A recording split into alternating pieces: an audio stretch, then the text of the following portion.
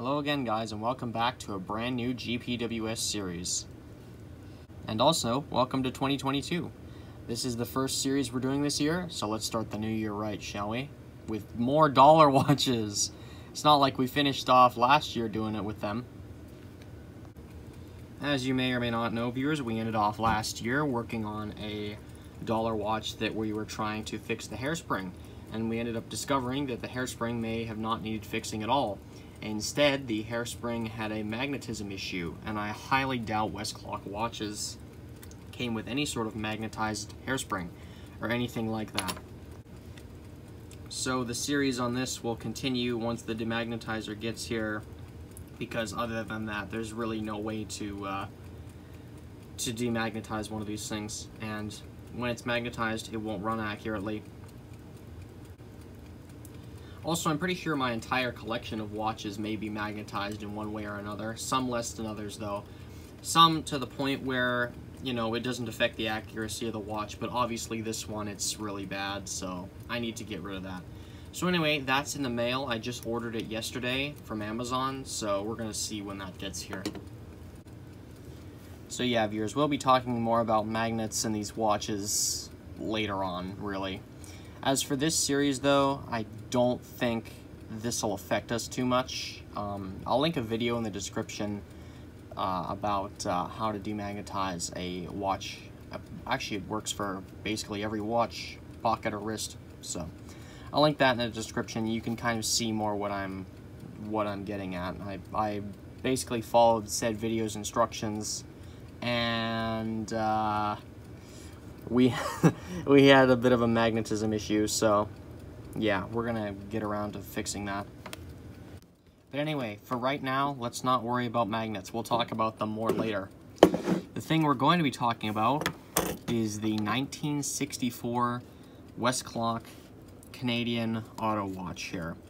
And the reason I specify Canadian is because if I've learned anything in 2021, it's that these things vary. And not just the dollar watches, but literally every Westclox product, and you can probably apply this to any other brand too. They all vary a lot from country to country in about 17,000 different ways. So these series is here, you know, that made in Canada part is really important, because if you're in the US, you can definitely apply a lot of what you see here to whatever watch or clock you have, but for the most part, that made in Canada is kind of really important. So just so you know the difference here. So just in case you're totally, absolutely new to working on one of these things, the reason why we're even doing this to begin with is because oil in clocks, it expires after a certain amount of time. That is a highly debated subject, and I'm not going to give you specific years. I don't know. I like to probably service these things maybe every, I don't know. This number will probably vary depending on what oil I'm using. I don't know. Let's say 5 years. That's kind of a starting point. So every kind of 5 years you want to service one of these things, or maybe, you know, 6, 7, I don't know. 5 to 7 years, how about that? We'll throw that number around. Every decade might be pushing it. So anyway, let's get into one of these things. So obviously with an auto watch, you know, it's made to go on your car dashboard, and of course back in the day cars had metal dashboards. So yes, this magnet did not come with this watch, obviously, and I don't know what that adhesive stuff is. That might have been for an original magnet that was on this thing. Who knows what, you know, I never know what these people do with these things. This magnet I just found somewhere, so, and for some reason the coating, I don't know if that's decorative or not, but it's peeling off. I've been storing this watch on my refrigerator, so, so yeah, it'll be really cool to have a dollar watch running in the kitchen on the fridge, and it doesn't come off. This is a really strong magnet here, and I'm sure the original was strong too. But anyway, let's put that aside right now, and let's get the back off. So when I first started, I used a really sharp knife, and I ended up getting this scar from that because it slipped in July of 2019 when I was filming an episode of another series I used to do back then. And yeah, that was not pleasant. So after that, I ended up investing in a watch case opener set off Amazon. I think there's probably about 5 or 6 of these things. And I've had it for 2 years or so, or wait, no, I think it's the 3rd year I've had this now, and it's great. So, and this little cover, by the way, it not only protects the blade of this, but this thing will also come in handy later as well. I just kind of discovered a new use for these things, so keep the covers for these things. So anyway, as I put it back on, I'm going to pry the back off of this. So, I kind of like to go up against the crown usually because I feel that's the place you have the most grip. Some of these are really tight on, some of them aren't. This one came off like nothing. I've had these off a few times already, so yeah. And what the heck is going on in here? I don't know. So right off the bat, you can see, I mean, yeah, this is literally the same as any other dollar watch here. I've got a pocket bend from, actually no, let's look at the date code first. This is November of 1964, so 1164. So that's what that means. This pocket bend is almost the same age. And yes, the pendant is broken off this one. That is a common thing for these watches. This never had a pendant, though. Oh, I've got the wrong one. Whoops. Just grab the actual right pocket bend for this.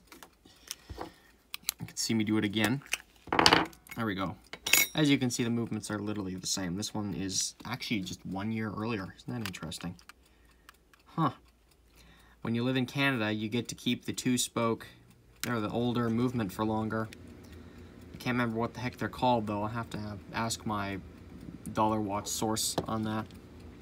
Anyway, yeah, it's literally the same movement. So if you have a pocket bend or an auto watch or whatever, you can basically apply everything back and forth. And talking about this case back a little more, obviously it's magnetic to some extent. Where's the magnet? That'd be great. If I lost the magnet now, I wouldn't... Oh, here we go. Yeah, if you have a magnet, or if the magnet's on there, make sure and try not to lose it. How about that, boys? Let's try that. Anyway, so this thing sticks onto here. And let's try it on a normal back, case back. Nothing. It's not magnetic. So, I'm assuming there's some sort of shield in the... I don't know, this has to be some sort of special case back for this. Obviously, as I was talking about earlier with magnets, you do not want the hairspring to get magnetized in this thing. And obviously, Westclox must have known about that. So this case back is probably, although they look absolutely identical, don't they? This one is somehow different from this one. So I don't know if it's the metal composition they've used, or if there's some sort of layer in this thing, or I don't know what they've done. Anyway, it's a really strong magnet on there, so don't mix up your case backs. Keep that one with the auto watch. And in the late Christmas spirit here, this is a Christmas Jelly Belly container, which is conveniently good for storing this stuff. So yeah, if you're doing this for the first time, or doing it at all, anytime, then these things come in handy. I'm not a Jelly Belly man, personally, but this container's nice, so I'll probably... I have too many containers yours. You gotta watch that. You know, you keep some of these things, and then you have a pile of them. I gotta huck some of them out. I always have too many of these things. Anyways, so there's our case back. Pocket bend's gonna go away for now. And here we go. So what do we do here? We're just staring at this blankly. So right off the bat there's a screw here, which we'll start with. And you could get it on a flat surface. I bought this pocket watch movement holder because it's great and it's actually incredibly handy. We're just gonna stick that in there. And we're gonna get this out of here. Oh, okay, that screwdriver's not working. So this releases the crown. There we are. First thing, take that out. Oh, I don't want to magnetize all the screws. Yeah, that magnet I'm just going to leave there and stick the case back in there with it, and then put that over here or something. So yeah, basically keep track of where you're putting everything. This is why I actually kind of started recording these videos to begin with, viewers, was to know where I've been with these projects. So that was kind of part of it when I started. Anyway, and it still is part of it, because this is really handy. You know, you can look back with a video, you can replay it 1,000 times, and you won't have any sort of issues with it, or, you know, trying to put things back together. Anyway, so there's this little button up here. You just pull this up, you get your nail in there, see the groove there? And then you release it releases the crown. We'll just snap that down there. I don't know if it makes a difference if the crown is up or down. You kind of have to wiggle it out. Oops, shoot. These things can be just fun to play with sometimes.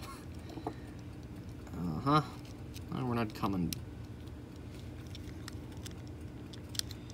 Okay. I'm getting oil on my hands. Zoom out a little bit.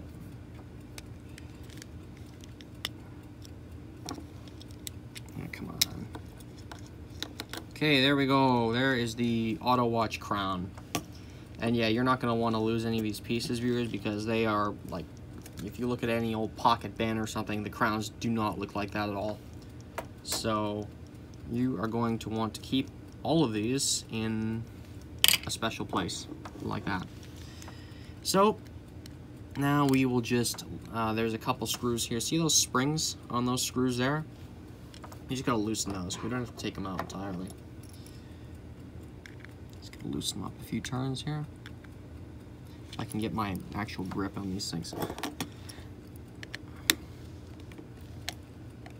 Oh, playing hard to get, are we? Sometimes these things just don't work because you're not having it on a flat surface properly here. And chances are these have never been worked on, so this thing has been tight since November of 1964. Let's see here. Let's get our custom-made screw. Oh, shoot. Yes, this is a custom-made screwdriver here. I know, you can tell. I literally just ground one down with a Dremel there. Took a Dremel and just ground it down. And let's try this one instead. Okay, there we go. Wasn't using the right screwdriver. So anyway, we just loosen that, and the whole movement is starting to become loose in the case. And you gotta get some fine screwdrivers for this, viewers. So, there we go. So now, you can drop, this should just drop out of here. Yes! And there's the inside of the case. Fantastic. And there's the bottom. Now what's nice here is this is a paper dial. This is not, oh, thank you, timer. This is not glow in the dark, from what I can tell.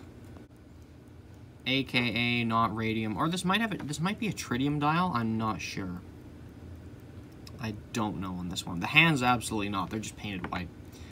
So yeah, this is in fantastic shape. It's a paper dial. Ooh, there's a little bit of tear there. Let's get this off and not damage it, because that is, I mean, you saw the way this thing looks. This is in really nice shape. So I don't want to screw this up. This is so weird. Oh, something just fell out of here. Oh, there goes one of the screws. Where did that fall out of? Okay, it fell out of there. So we're gonna stick that in here. And now we can work with this here. So yes, viewers, we're taking the hands and the dial off now, just in case you didn't know. I kind of do that sometimes where I'll just assume everyone knows what I'm doing. Sorry, viewers. So anyway, there is the hand in there. We'll stick some, you can replace this with saran wrap or whatever. This is some of the plastic recyclable packing paper that came with a new sink vanity. So anyway, we'll just find a nice open spot there and stick our screwdriver under there. There we go. I don't know if that was the smoothest, but anyway, that was done. And there is our hand.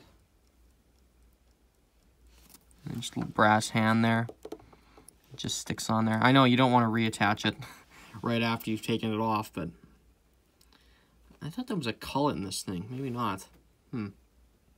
Okay. And guess where the hand gets to go now? In here. So that's great. And the hour hand, we're actually going to leave that with the dial because sometimes they don't want to come off. So that is staying there. And oh, this is actually coming off already. Okay. Oh, you know what? This thing has a metal dial pan that it's glued to. Right. Okay, now you'll see tabs. And I'm not sure which is the best place to start prying. And I don't like that this thing is loose, because this is the money shot right here. You screw that up, then the watch looks terrible. I'm just trying to find a nice place to pry. And of course you don't want to bend these tabs too much. That's why I'm kind of going for some of the other slots. I'm going to just kind of pry that up a little bit. And yeah. Okay.